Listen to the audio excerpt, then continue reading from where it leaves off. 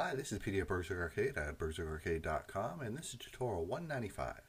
So where we left off in our last tutorial, we had just gone ahead and finished the hair for saving in game settings too, and now I want to move on to some of the old save file or save techniques that we had before. So saving of the name, loading of the name, the save attribute, and what else do we have here? We had attributes, vitals, and skills, I believe. Yes. And in order to get to those, we're going to have to switch back to the other scene where we actually generated stats for our character. So that was my character generation scene. And right away, I'm just going to get rid of this game settings. So let's just delete it. The way we actually are doing it now, we can actually get rid of even the PC, the empty PC thing we needed, but we won't for now. I really don't want to go through and rewrite the script just yet, so let's start it up. It probably all still works until we actually try to save, so let's see what happens. And we'll just do like the usual, we'll just give them tons of constitution. And now when we save, I believe it's actually going to error on us, because it won't be able to find that one script it's looking for. So if we start it up, and we get an all reference. So let's see. Opens up the script character generator. And right here is where we're displaying our create button. And what that does is it goes out and it looks for our game settings. It calls the update vital values. And then it goes into our game settings script and tells it to save the data. And then it just goes on to load the next level. We don't actually have to go out and look for it anymore because we've made static functions for it. I'm going to make a quick comment here. Change this in tutorial number 195 so people following along that are still behind and actually bought the scripts will know. I'm actually going to put a few asterisks in front of it just to catch their attention a little bit more.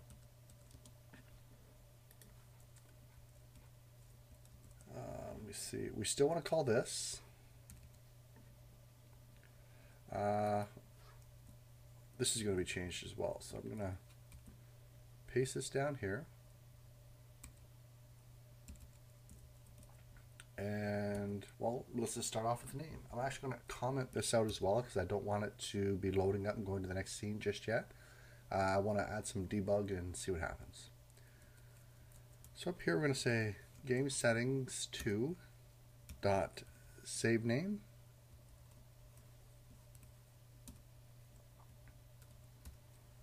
And we're going to have to get the name. Looks like we're calling our thing tune.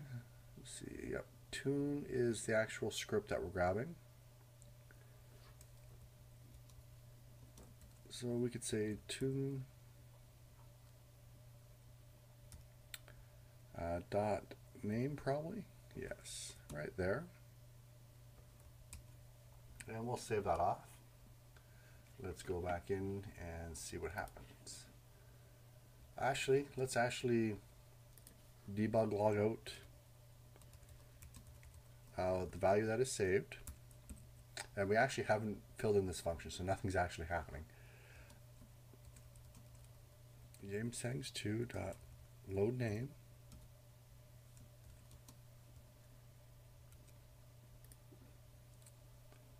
And we'll go into game settings 2, scroll down, save name. We'll just go ahead and actually cut and paste our old one if I find it quickly. Yeah, it's right here. Well, it's the get string. We actually want the, well, we'll copy and paste this because we do want to be able to load the name. And we'll just say return player prefs, and we're just going to call it player name. So I'm going to cut and paste this string up here into a constant.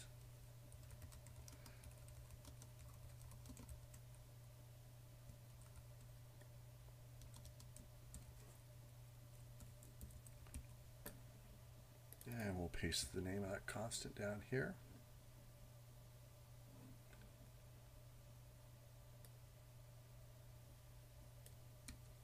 And this is the default value if it can't find a name, and I'm actually going to change it from namey to anon for anonymous.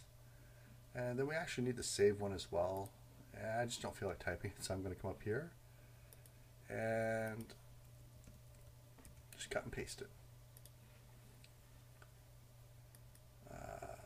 It's right up here. I almost put it in the wrong spot. So playerprefs.setString. So we're setting a string. The string we're going to set is name. And what we're going to save is the string that we're passed in, right up here. Just scroll this up a bit. I haven't added any comments for these functions yet. But if we save those off and actually go check, they should work. So let's just start it up. And I'm actually going to have to put some values in. Let me see. I think we have a repeat speed. Well, it's actually pretty quick. Yeah.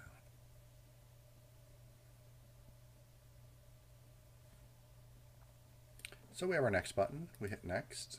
And it says PD because I didn't actually put a debug statement in there.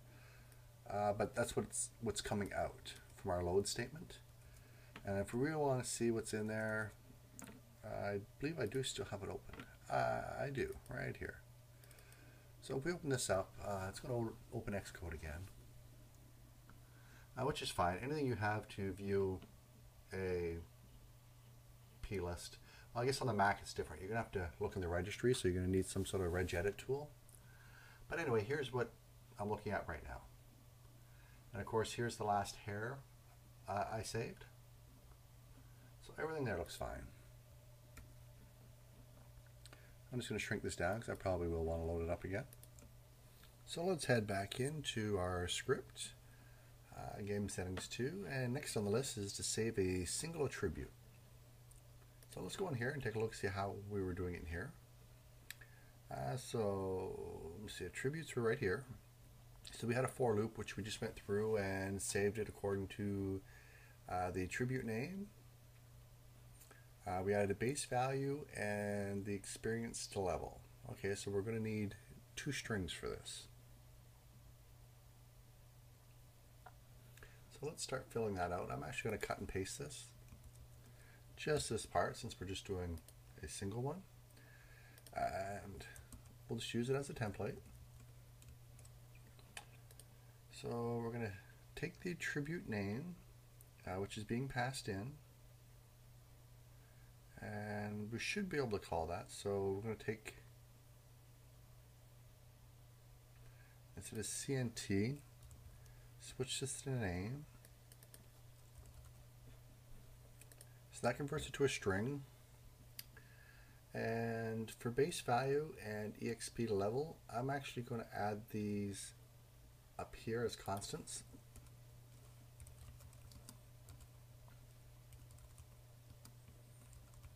Just to make sure. Well, we don't actually load them up according to that. Well, yeah, we'll just make them constants up here.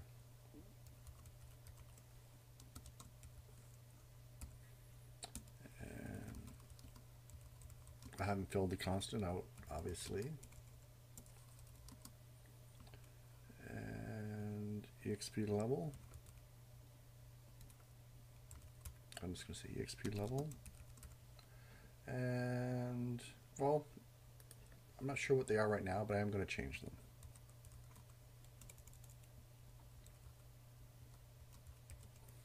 So we'll just say base value and EXP. Actually, no, we'll change it just to make it a little more descriptive of what it actually is. Alright, so we'll come back down and we'll concatenate that on. So this was base value. This is going to be EXP to level. And I'm actually going to put a space in front of both of them, just so it's a little separated here. Well, maybe not a space. We'll stick to the hyphen technique that we had down here. See, I think when we're loading up, were we parsing on that? Oh no, never mind. It's the actual the string name. It's the key name. So it doesn't really matter. But we'll just keep it the same anyway. So we'll scroll up here. That should be done. We have to change. We're being passed in an attribute, so we're actually going to have to get the value of that attribute. Or so for here, it's going to be the base value. So let's just move this over. We'll say attribute dot, and we should just be able to call the base value. And we'll get rid of this. And I think it presents a lot cleaner code for us doing it this way. And base value again. Oh, I'm sorry, not base value. We need EXP to level.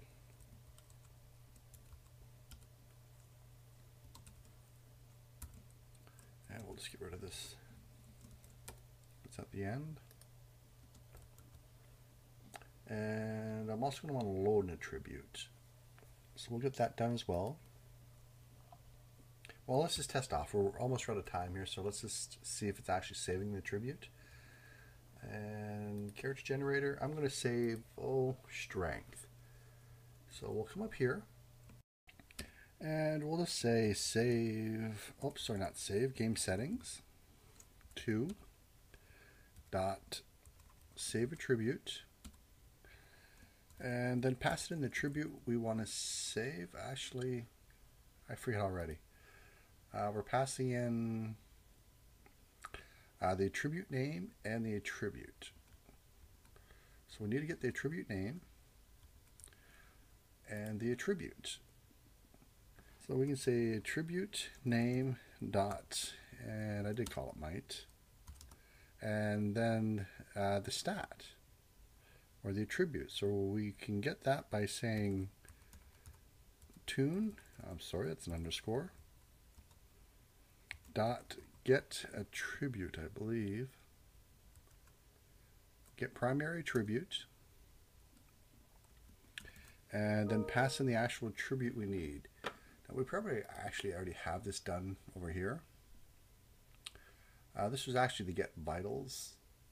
Let me see where we have the attributes right up here. So we get primary attribute and CNT. So we have to convert this to an integer, is what it wants. So we typecast as an int, and we say attribute name dot might. And that should be good to go. Let's just save it off, and we'll try it out. We've got no errors, so we'll just clear. Start it up, give him a name. Let's change his name. Let's call him Pope. And we'll actually increase the might a bit. And we'll throw the rest to Constitution. So the base value is 64, and of course experience level should be 0. So we'll hit next. And it's just showing me what the name was. And if we go ahead and open up that file again, we have might base value 64, and the experience level is 50, which is what it's supposed to be. So let's close that down. I'll shrink this down. We'll head back into MonoDevelop. And it looks like we're already over 14 minutes, so I'm just actually going to save this one off here, and we'll pick it up where we left off. I'll see you in the next tutorial. Bye-bye.